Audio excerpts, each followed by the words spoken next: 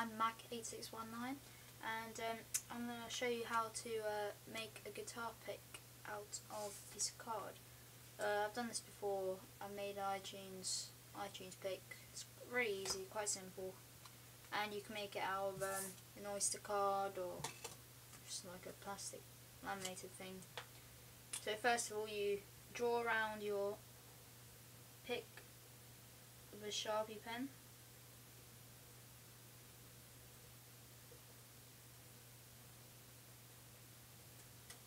It's something like this. And if you don't have a pick and you just want to get one, then you just like search up a picture, and that's why my one came a bit too big. So, and then you basically get a pair of scissors, cut it out, and feel free to skip this bit.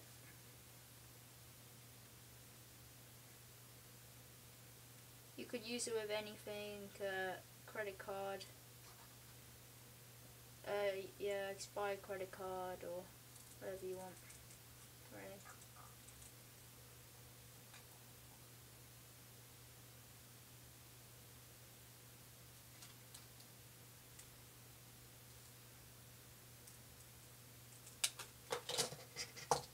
So, here we go.